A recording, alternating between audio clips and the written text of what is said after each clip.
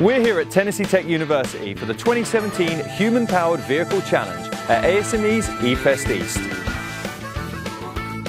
These 3-day, 2-night global festivals bring together engineering, robotics, live music, industry leaders, workshops and student challenges for one unforgettable experience where you can truly party like an engineer.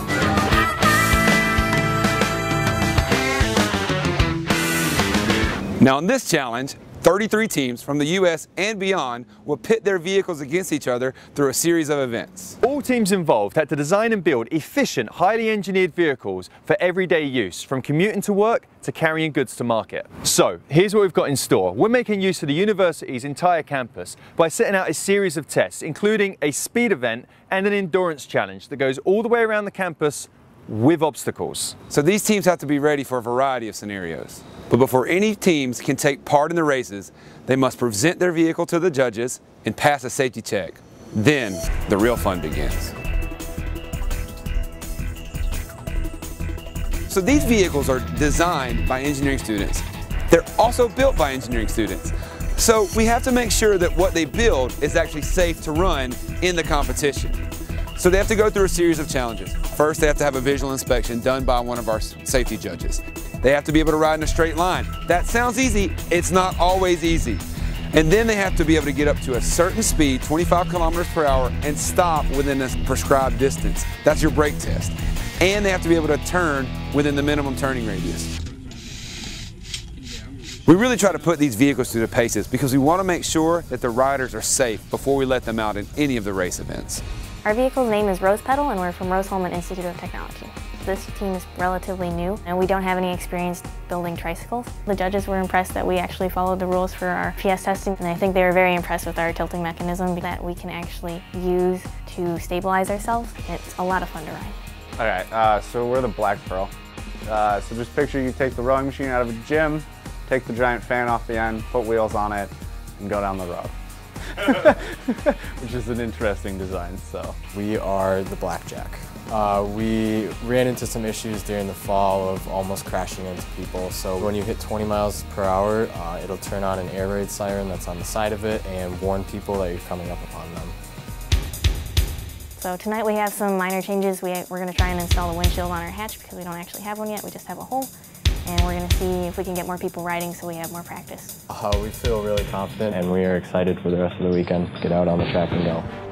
With the presentations and safety checks now out of the way, it's time for the speed round. For this event, we have closed off a long enough stretch of road to allow all teams enough room to get up to high speeds. Each team will get to compete with both male and female riders, with the winner being whoever manages to cross the finish line in the fastest time. Last year, it was hard to pick up speed, and so we learned a lot from that and shifting gearing. And we have strong riders this year, so I'm feeling pretty good about it. I'm actually looking forward to it, but I think it'll be pretty challenging. We are very near to our theoretical maximum speed, 55 kilometers per hour. We expect a very good position, hopefully.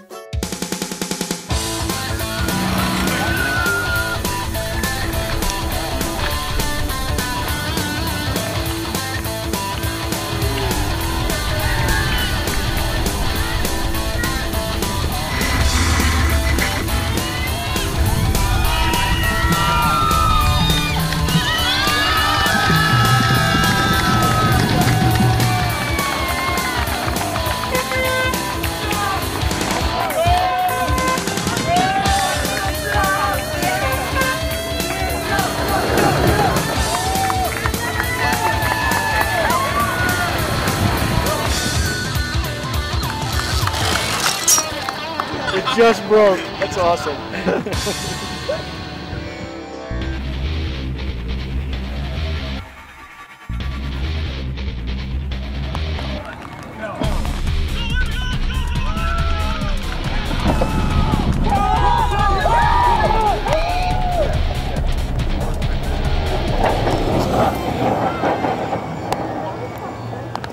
South Dakota State University has just won the speed event for both the women's and the men's categories. But it's not over yet. We have to see how they perform in the endurance race next.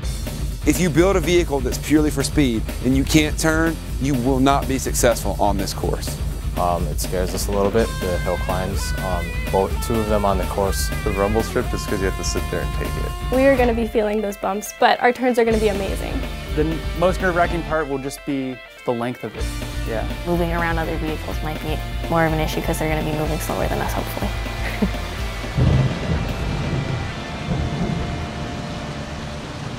The course for the endurance race runs all around the university campus, with obstacles scattered throughout.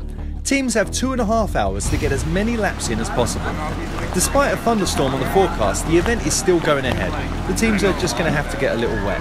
Make it go, make it go! And they're off. Vehicles are lined up in order of how they performed in the speed challenge, with South Dakota taking the first position.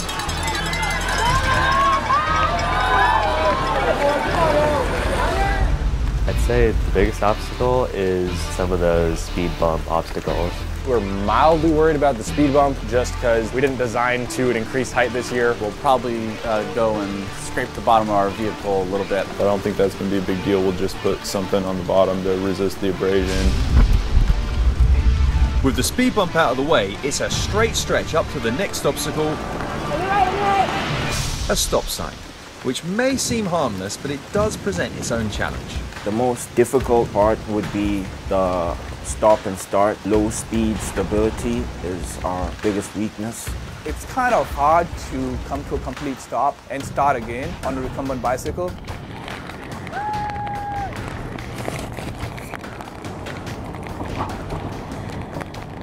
Coming up now is the hill climb. This is the obstacle that most teams are concerned about. Things that I'm worried about is the hill that we're going to go through. The uphill, because again of our weight, this is maybe the most concerned one. Run for 30 minutes and having to go up a steep hill with our trike, and it is heavier than a two-wheel. I'd say that's probably going to be the worst part of that. We've built it out of steel, and our wheels are pretty strong. Turn radius is pretty good, and brakes. We've been hitting the gym pretty hard to have our legs get ready for those hills. Yeah, people don't realize these riders are tired. These are vehicles that are built by engineering students. They're not built by professionals. So sometimes your drivetrain may not be quite as good as you think it is, and it really presses the human power portion of this to get those vehicles up that hill. I think our limitation is not going to be the bike, it might be us. We haven't really been hitting the gym during this whole competition. Getting the vehicle going is the hardest part of it, so if you have to stop remotely close to the beginning of the hill, we're going to have a bit of an issue with that one. We'd have to get out. I'm pretty sure that there's no way you can recover.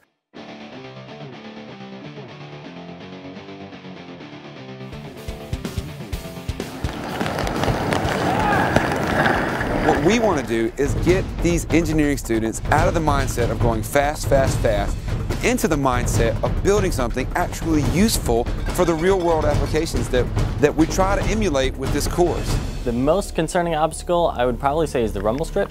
We don't have a suspension on our vehicle, so we're going to be feeling every single bump. What's the purpose behind the rumble strip challenge? So the rumble strip challenge really tests the ability of these vehicles to be utilized on multiple surfaces. If you're in a city and you're going across pavement, you're not always going to be on nice, smooth pavement. If you don't put in a suspension system, or if you have poorly welded parts, that rumble strip is going to be pretty terrible for you. Our bike is really sturdy. I'm not worried about it falling apart or anything. I think we'll do pretty good. Once teams have made it over the rumble strip, they then head straight into the next obstacle, the slalom.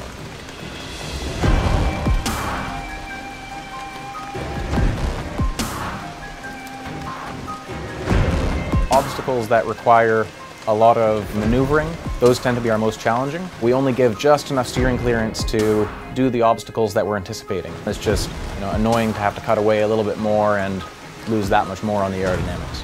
I think the biggest challenge is turning our vehicle because it's only from speed. I don't think it can go well through it, but yeah.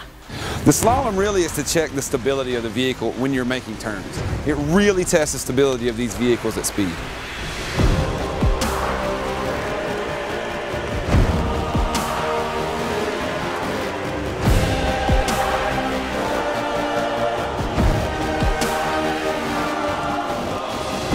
So up next is the hairpin. Yeah, so the hairpin turn is really designed to make sure that these teams have actually looked at the rules and can turn within the radius that they're supposed to have designed these vehicles for. This is going to really stress some of those teams that may have a shakier steering system but it's going to be really advantageous for the ones that are nimble and agile on the course. At this stage, teams have made it through the bulk of the course and are headed into that final stretch with only a few more obstacles left between them and the finish line. Which of these obstacles should riders be really looking out for? I would say the quick turn. You're going at your full speed, and at the last minute, a judge tells you which way to turn. So you have a choice. You turn the way the judge says, or you turn the way you'd already decided and get penalized. Teams have 2.5 hours to get as many laps in as possible. The most nerve-wracking part will just be the length of it. Yeah. Over a period of 2.5 hours, all teams have had to ride around the endurance course, climb hills and overcome obstacles as many times as possible to see who can finish with the most laps. When needed, teams are allowed pit stops as well as the option to periodically swap drivers. And now, it's the final stretch to the finish.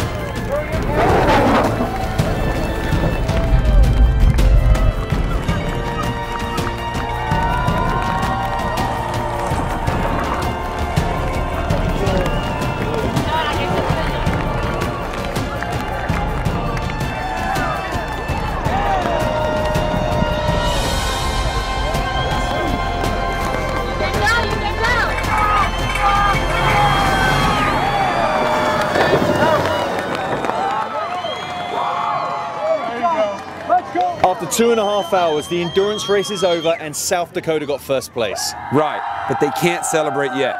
There's more to winning this competition than just winning the endurance race. They have to also factor in the design scores and the innovation scores, and those weigh heavily for the judges.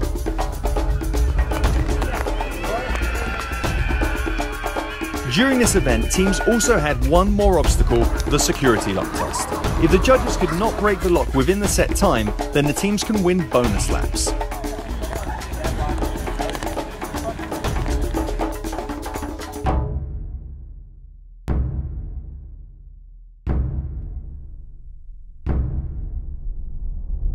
All right, first place overall for the 2017 Human Powered Vehicle Challenge East goes to number 32, Rose-Hulman Institute of Technology.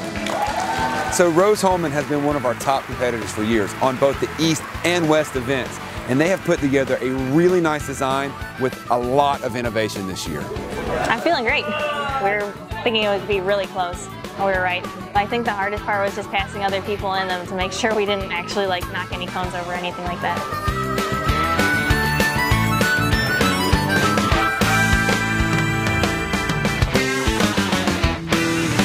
So that's it for eFest 2017. For more information, visit efest.asme.org.